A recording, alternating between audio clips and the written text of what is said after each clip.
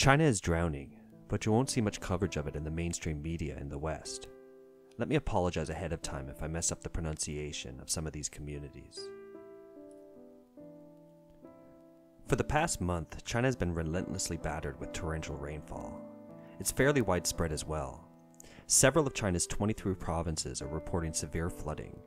It's been reported that 5.2 million people have already been affected, with over 400,000 people evacuated, and that the damage is already approaching $1 billion American dollars. This is what's being reported. Knowing how the Chinese Communist Party operates, it is most likely much worse than that. To put this into perspective, my community, a few years ago, was flooded. The damages cost our economy billions, and over 100,000 people were relocated. There are only about 1 million people in my relatively small part of the world. We had to call in the army. The floods, currently in China, dwarfs this. Over 5 times the amount of people are being affected. The hardest hit province, as far as I can tell, is the Jiangxi province that is suffering building-destroying levels of flooding. The footage being shared on Twitter is nothing short of devastating.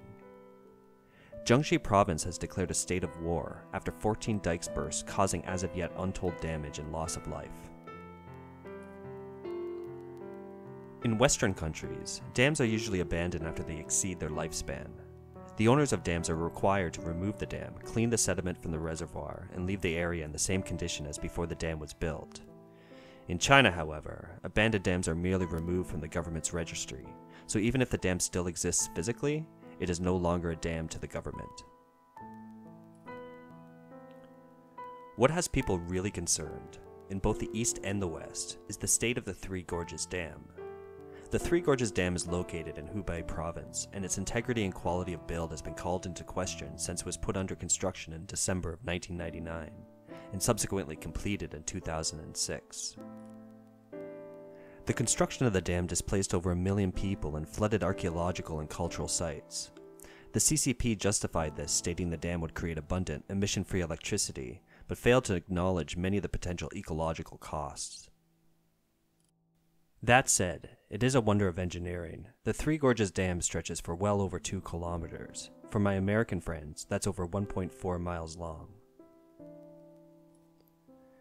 The dam towers over the countryside at over 180 meters, or 607 feet above sea level.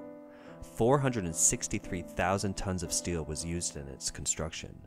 That's 63 Eiffel Towers.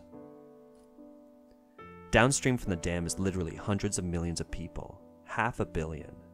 If the dam was to fail, which many people are concerned about, the resulting chaos would be, without being too dramatic, biblical. The resulting economic, ecological, and human damage would be felt worldwide.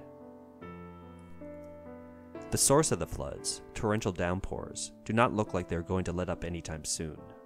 The rainy season in southern China lasts for months, and it's just getting started. Floods are common in China.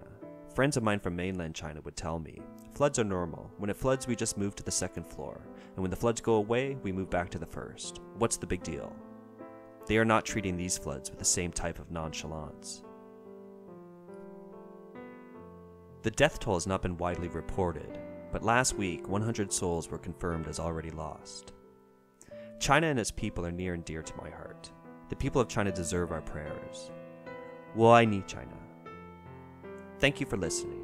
If you like my work, please consider subscribing. And remember, love is the answer, whatever that means.